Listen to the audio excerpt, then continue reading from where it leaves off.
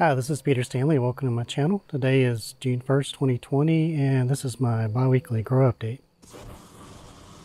Well, it's been longer than 2 weeks, probably a little over 3 weeks since my last update. So anyway, I got most of the plants put out. I'll show you those in just a second. I have a few on the porch, and I'll show you those setups. Okay, so I've got a 27-gallon tote set up as a Kratky method, and it's going to be fed. It's got the float valve in here. I got a video showing how I put this together.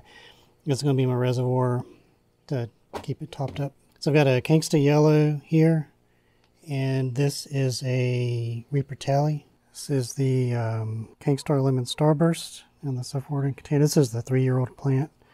This is white sage in a wicking setup. These are the 2 small DWC plants I had inside. This is Khang Starr's Linzo crossed with white tie. And this is my cross. This is the Malagueta crossed with the Khang Starr white tie.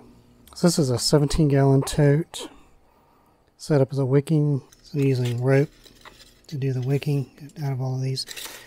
So I've got a chocolate bootless CS, Batman Big Bat Red. I believe this is a Palmyra. This is a Sin Peach. And this is a Rainforest Macadam. And here are some self-watering containers. This is a Dragon's Breath. It's a Bula XP F4 from Jimmy Johnson. Ghostly Jalapeno. And this is one of the plants that I had in the DWC. It's a Khang Starr cross, Lingria cross, or Linzo cross with Sangria. He calls it, he named it Lingria. This is a F2. And I've got this in the 60-gallon pickle barrel. I got a video on how to set this up last year. I've been using MasterBlend instead of Dynagrow this year in this barrel. So it should do really well. I have my drip system hooked up. So I've got a little Y adapter so I can run my water hose. And this is a timer, backflow preventer, filter, pressure regulator.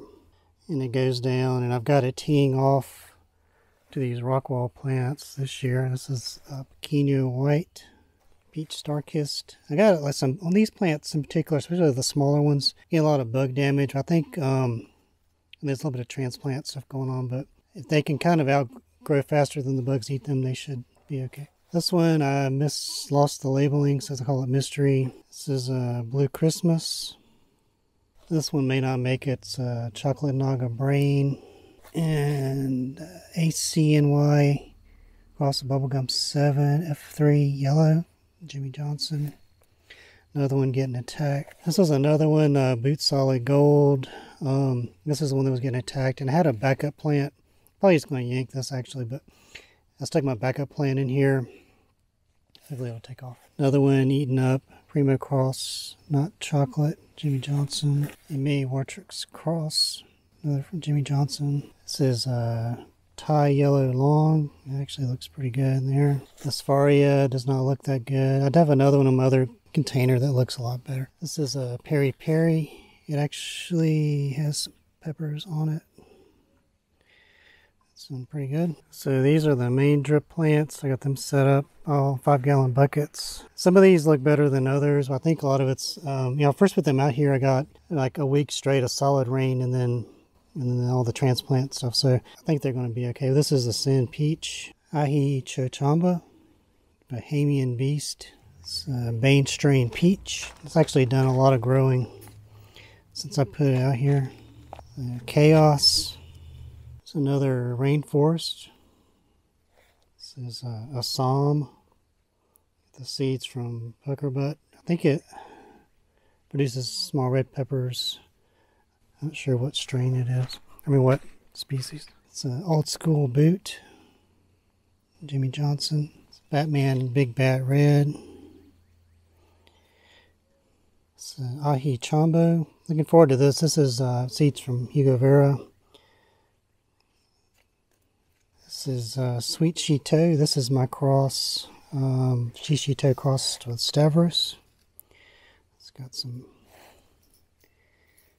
peppers on there. And my drip system just came on. It's on timer. Can I see? See that? This is an Ancient Sweet. Drama Queen. Jimmy Johnson. This is a Faria You saw the other one on the rock wall. This one looks a lot better. 7-pot Mad Balls. Chocolate Bootla CS.